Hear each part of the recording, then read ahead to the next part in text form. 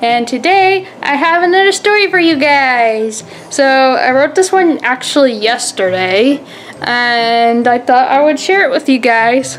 So this is going to be one of the read-alongs, so I'm going to turn the camera around. Oh, and also the story is called Cat in a Box. It's a little cringy, but maybe you'll like it. So let's begin. One day at the Tellis School of Arts, Miss Rana heard a knock at her classroom door. "Who's there?" Miss Rana calls. There is no answer, so Miss Rana gets up and answers the door. There at her feet is a small brown box sitting on the floor. "Excuse me," Miss Rana calls. "Who left this box here?" There is no response, so Miss Rana stoops and picks up the box. Carefully, she lifts up the lid and peers inside. Sitting inside is a mostly white cat with a bit of gray on his head like a hat. "Well, hello!" Miss Rana exclaims in surprise. "A pleasure to meet you," the cat responds. "Sorry to show up out of the blue." At first, Miss Rana is shocked. She cannot believe her ears.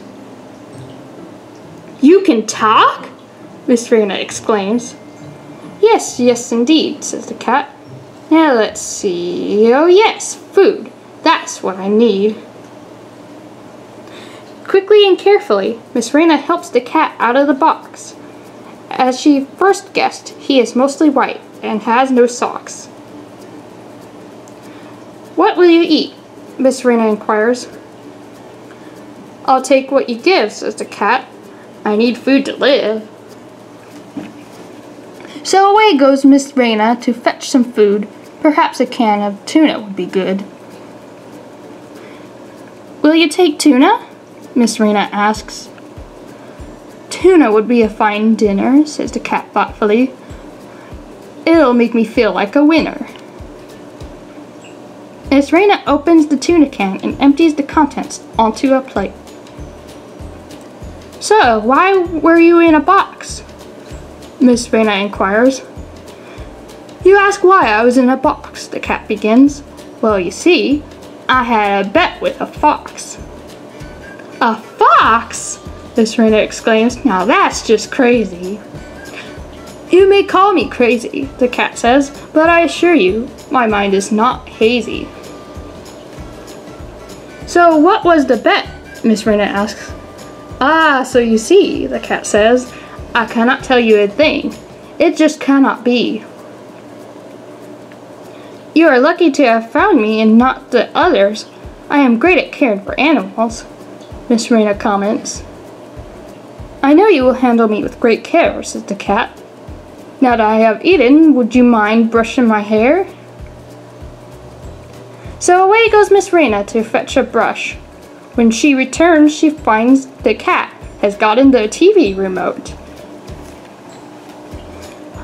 "I thought I would watch a show," explains the cat. "I would pay you, but I've got no dough." "That's not a problem. Watch what you want," Miss Rana says. "Thank you, my dear," the cat says with a nod. "I can use a remote, don't you fear." As the cat watches TV, Miss Rana brushes his hair. "Ah, yes, that is sweet," the cat says with a purr. "Being here is such a treat." After watching a few shows, the cat grew tired. "Do you have a place for me to lay?" the cat asks with a yawn. "I really do wish to stay." So Miss Rana fetches a bed and lays it near her desk. "This is a fine bed," comments the cat. "I will rest my head." "Sleep well," Miss Rana whispers. The end. Okay, so we got through that. If you liked it, give me a thumbs up. Let me know what you thought in the comments. And if you haven't already, please subscribe. Bye.